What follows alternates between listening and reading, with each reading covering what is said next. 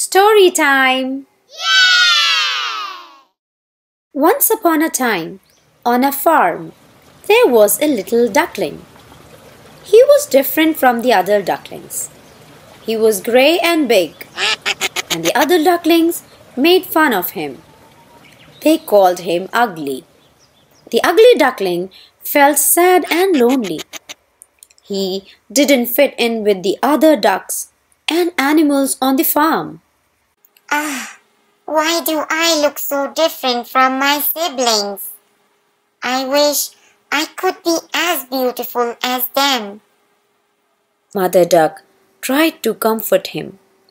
My dear, you are special in your own way. Beauty isn't just about appearances.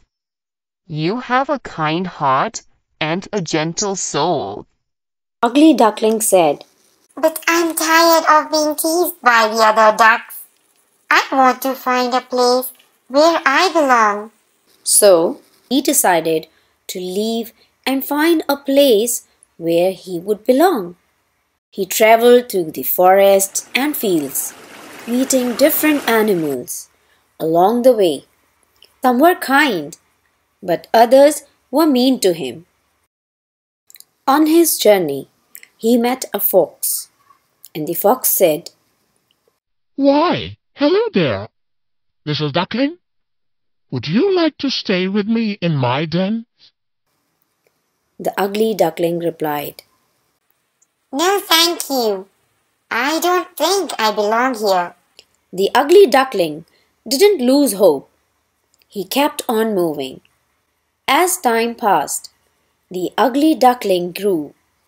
His feathers changed, and he became a beautiful swan. He didn't know he was a swan because he had never seen one before. One day, he saw his reflection in the water. He was astonished to see his own reflection, a graceful and elegant swan. He realized he was not an ugly duckling, but a beautiful swan. The other swans on the lake welcomed him with open wings. The ugly duckling finally found where he belonged, and he was happy. The moral of the story is that sometimes we may feel different and out of place, but as we grow, we can discover our true beauty and where we truly belong. And that is the end of the story.